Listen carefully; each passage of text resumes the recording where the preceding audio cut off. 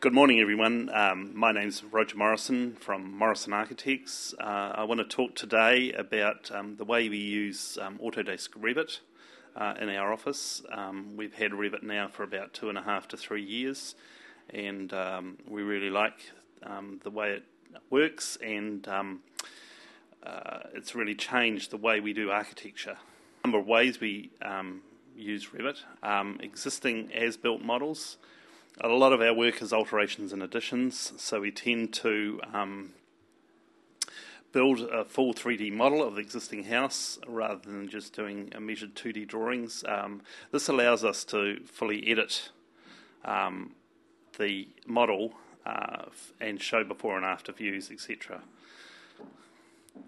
We also use, I'm going to talk this morning about design options and how we use those. In Revit you have full design options that are in 3 dimensions so that you can show the client different options and get them to choose which one they want. Also, I'll be showing you how we present some of our new designs, our use of Revit in commercial work. I'll be talking about in-place families, and I'll be showing you some of our smaller projects in Revit. I mean, we do work from multi-million-dollar work right down to smaller projects, even bathrooms and garages and stuff like that. So Revit's useful in all those areas. I'll also be showing you some of our presentation that we've done within the program without using external rendering programs. So we're using the in-house package. We'll show you some of our building consent drawings and how we're using 3D a lot in that area as well now. Here's an example of a Revit model based on site measurements. You can see that this is a site plan showing basically a fully shaded view, and some of our existing as-built drawings, 2D drawings, but we also do the 3D views as well, fully shaded elevations. And then we do sort of 3D cutaway views as well, and a series of 3D views. This is another as-built. We like to put in a lot of detail, because what you put in you get out at the other end, and we can take through that detail right through to building consent drawings and construction drawings.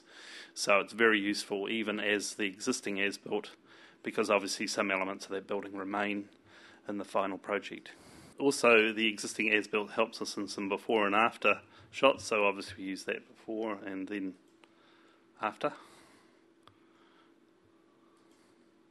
Before and after. Really useful for the client to perceive what their building's going to look like prior to even proceeding with working drawings. Before, after. Now I'm going to talk about design options and how they're used. Design options really useful in Revit. We're most commonly used during the design process. Here's an example of, for instance, a pergola that we've shown in 3 dimensions as a design option, so the client can see basically what they're looking at in terms of choices and selections. We also use it in town planning analysis. Design options allow us to turn them on and off in different views. So for instance, with town planning analysis we can show height in relation to boundary analysis. Here we actually have a physical plane following the contour of the side boundary and showing in 3 dimensions how it's cutting through the roof plane. Very useful, and we can just turn it off in the view if need be, but it really allows an accurate representation. And we also do a rolling height analysis where we actually copy the topography up, whatever the maximum height is, in this case 8 metres, to show any non-compliance of roofs as they're cutting through the topography plane that's been raised 8 metres. All this topography has been obtained generally by surveyors, so it's usually 100% accurate. Very hard to contest by town planners. They like it, and it's very clear and precise. We also use this method for any decks over 1 metre that count as coverage. We can raise the topography 1 metre and do it that way. And we also can show with design options different wall cladding options and planting, etc. This is some of our new design work. This is an apartment building in Aoraki in 3 dimensions. Some views, shaded elevations, obviously apartment floor plans. We do a lot of our work in colour. We've done that for the last 12 years. All our plans are in colour, ease of communication. So Revit's really good like that. We can shade them, and this is another house we designed on the shore, looking back towards the city. And basically, in this case, we use Google Earth to get a 3D or an aerial photograph image, and we superimpose the building over the top of it. Shaded elevations, 3D views, and so quick and easy to generate 3D views from straight out of Revit once you've created the model. Some more presentation views. Another house that's actually currently being constructed in Whangaparoa. Again, this is an example of a commercial building.